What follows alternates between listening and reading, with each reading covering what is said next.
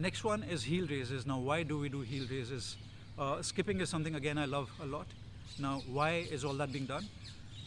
When we think about the body, when we think about running, three joints, hips, knees and ankles, they need to work in sync, all right?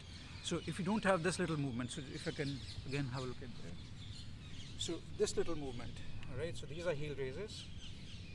If your ankles, if your feet are not moving, your knees and your hips will not be able to do as good as they should, okay? So your knees will take all the brunt, your hips are generally very stiff, so your ankles need to move, all right, to be a good runner, all right? So very, very simple one. You're just standing tall and you're just simply doing this up and down and up and down. Start with both legs, so it's totally fine. Just do both legs. Eventually, once you're comfortable, then you're just standing on one leg, leaning on the other one slightly so, and you're just doing this little bit. So again, you don't need a wall. If you have a wall right there, why not? But simply just doing this, all right? And it'll surprise you how weak you'll be with heel raises also, right?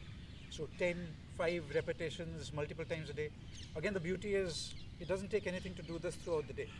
You can be anywhere, office, school, courts, wherever, hospitals. It doesn't take much to do this, okay? So very easy, very basic exercise, can be done anywhere. Number wise, just start with some. So maybe 5 to 10 reps, 3, 4, 5 times a day. That's good enough. Go slow, don't go very fast.